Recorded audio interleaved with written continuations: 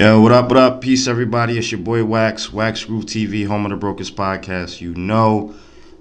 Like I said in the last video, we took a little time off from recording, but back to it. Like I said, I'm going to try to get these videos out on a weekly basis. Super close to 1,000 subscribers. So if you haven't subscribed already, please do so. It means a lot. Once we hit 1,000 subs, obviously we can get monetized. Big deal for us. Brokers podcast, we need it. But after that, we just want to keep going past that 1,000 and obviously just continue to do great things, bigger and better things. So if you've already subscribed, thank you. Future subscribers, we love you. So yeah, I want to jump into today's video. One take wax per usual, get through it. So I'm going to kind of be all over the place. I want to talk about Alchemist. So I was listening to one of his older projects, Step Brothers, with him and Ono. And it's not him just strictly producing on there. He's actually rapping, which I think is dope. And I think a lot of people forget that Alchemist can rap. Actually came into the game as a rapper and then transitioned into a producer. So early on, he was signed to Tommy Boy as an artist with another individual. They were like a group, basically. From there, he was plugged in with Cypress Hill, DJ Muggs, and then he went on tour with them. So, he was around, obviously Muggs, Be Real. These guys was learning the game when it came to productions and picking samples, buying records. At one point, I shouldn't say I know, but Alchemist talked about how, like, the situation with him rapping didn't work out in his favor. So what he ended up doing after that, he just kind of was around Muggs, basically learning the ropes with sampling. Muggs didn't really trust him to do like his drums and stuff, but he allowed him to pick, chop, and work on the samples and stuff, and that kind of just spawned his love for production at that point. Obviously Tommy Boy, when he signed to Tommy Boy, going on tour with them and stuff, that's what linked him with Muggs, but Muggs actually plugged him in and made that connection to Mobb Deep. So on Mobb Deep's album, I'm forgetting the name of the album right now, and I shouldn't because I know everybody loves this. One of the better albums. But long story short, the single "The Realest" with Coogee Rap on there. Coogee Rap bodied that verse. Probably one of the best top 5 verses in hip hop of all time, in my opinion. So he made that beat. He actually made the "Keep It Thorough" beat on Prodigy's HNIC debut album. And so, yeah, early on, he made his connections with Mobb Deep, with like the Locks.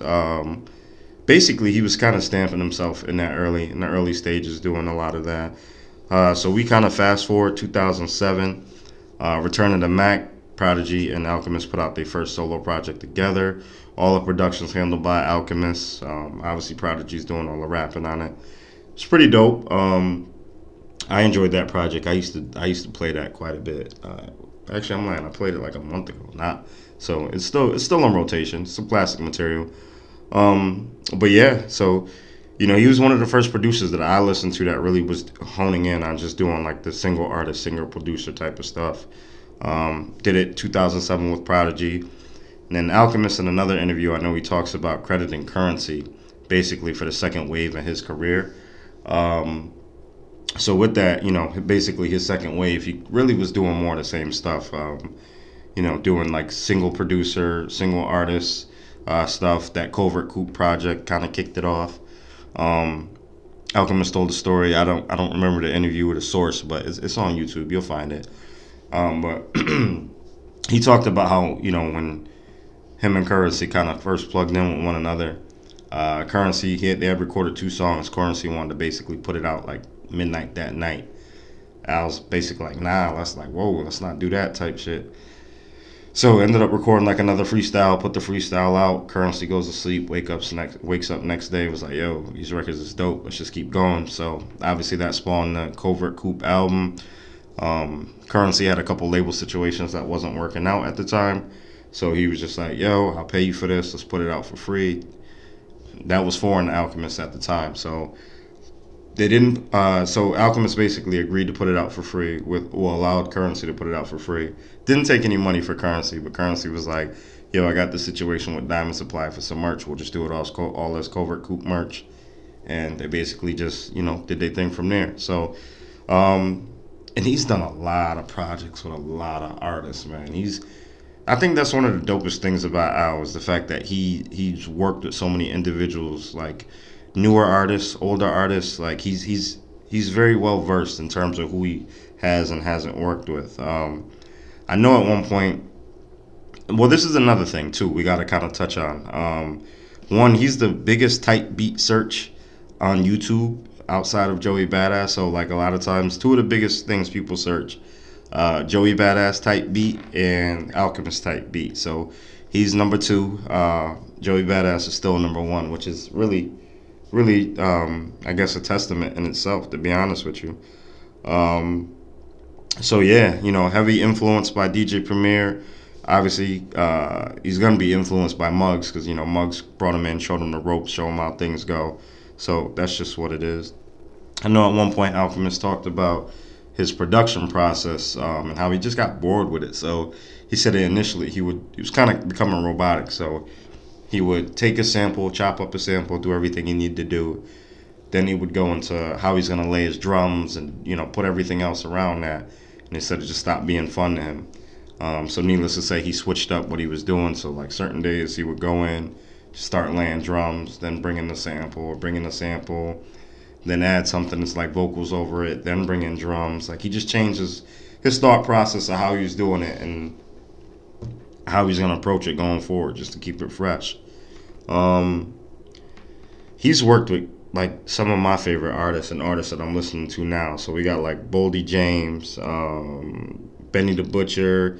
Like I said, he putting out a project with Larry June. He's done a project with Action Bronson, Rock Marciano. He's worked with Earl Sweatshirt, Freddie Gibbs. Obviously, Currency. Him and Currency got the what is the name of that project? The Fetty joint, produced completely by Alchemist. So with him dropping this project with Larry June, I think it's dope because one, like Al's worked with a plethora of artists, and it's not just like guys who are solely stamped in the game already or already established, or only working with vets, or like just certain new guys, based off the strength of someone else. He really, like, if he likes your music or thinks you're dope or what you do, he's gonna work with you. This is what I get from him. You know what I mean? And he's worked with tons of other people that I'm not naming, but I just think it's dope that he started his career basically late 90s, early 2000s when it comes to production, right? If we think about a lot of producers who were around in the late 90s, early 2000s, your Timbalands, your Heatmakers, even Just Blaze to some degree, like, there's a lot of guys who were around back then whose sound isn't relevant or being looked for today. Even RZA. RZA's one of my favorite producers, but you're not checking for his stuff. Like, you love what he did, and what he does on the on the movie scene, but you're not checking for like new RZA production these days. Alchemist has managed to keep himself relevant, and I think a lot of that is his evolution and his style and the way he changed up things. Like if you listen to his production, obviously from the earlier days, it sounds like the early 2000s and 90s. It sounds like the production for that era. Not to say that it's bad. He's still doing boom bap, still doing heavy sampling, but when you look at how he's doing it today, he's still pushing that envelope while staying in his lane. So is he still sampling? Yes. Is he still boom bapping? Yes. Does he do drumless beats now to some degree? Yes, obviously. He did a whole album at rock, so you got to cater to rock when it comes to those drumless beats. But in general, he does like those drumless beats because that's the sound. Not to say necessarily that he's found a trend, but certain producers can hear and see certain things and see the way sounds are going or music is going, and it works for them. I think, like I said, evolution has been a big part of it, and then for him to still evolve, work with older rappers in the game, and then work with newer guys like your Benny the Butchers, your Rock Marcianos, your Action Bronsons, your Griselda, pretty much your Griselda crew for the most part. This keeps him relevant, you know what I mean? And then when he does like these single projects, album artist. See, one take wax. This is what happens when you one take everything. You just start stumbling over your words. Producer artists albums, right? I feel like the sounds on all those albums individually are not the same. Like, yeah, you can tell Alchemist production sometime, but when you listen to one project, let's say, for instance, this project he did with Boldy James, the production on that don't sound the same as the production on the project he did with Action Bronson. And the production on that doesn't sound the same as the production he did on the joint with Rock Marciano. You know what I'm saying? So I feel like that keeps it fresh too. When you're working with one artist, going from one artist to the next, and you're kind of tailoring your production to that artist, keeping them in their zone, keeping them comfortable, and just allowing them to kind of do what they do. I think that makes a huge difference. And like I said, you're gonna stand out and stay relevant in that regards because you're constantly pushing the needle in a different way while still staying in your lane, if that makes sense. But yeah, quick little video. What's next for Alchemist at this point? He got a project with Larry June, got a project with Rock. I mean, I'd love to see a project with like him and Nas, maybe Ghost, Ray. I think that would be pretty dope. I don't know, other cats I can't think of off the top, but some of these older vets, especially ones that have had issues with like production, I think it'd be great. Like even Jada or like a SP, a whole Lox album would be fire. A whole Lox album produced by Alchemist, I think would be dope. But yeah, I mean, I guess what's next for Al? Should he drop another album where he's rapping? Because he did say he really only raps with his friends, but I think he's dope as a rapper and he should continue to rap. So it'd be nice to see him put out a project rapping again. I think that'd be dope. But then I also want to see him push the envelope with some of these other producers. And I can't forget, this is another reason why he's kind of been relevant in the forefront for me lately too.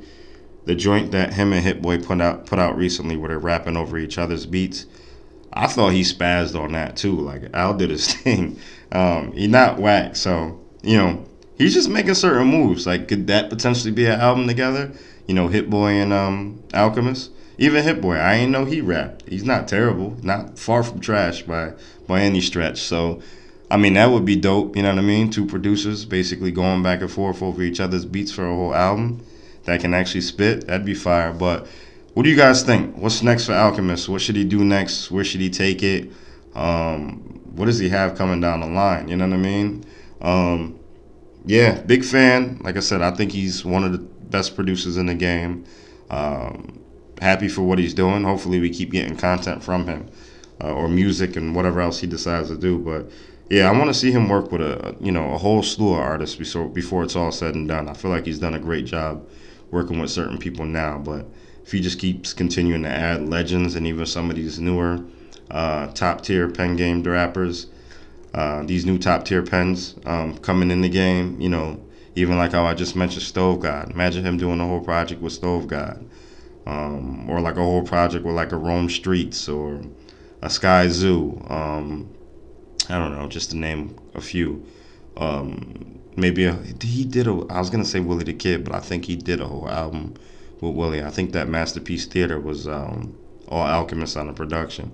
I have to go back and check, but yeah, man, anybody who got some top tier pen game, I think, and someone like myself and people who watch this channels, you tend to be scholars of rap scholars, whatever you want to say, but whatever you want to call yourself, hip hop historian.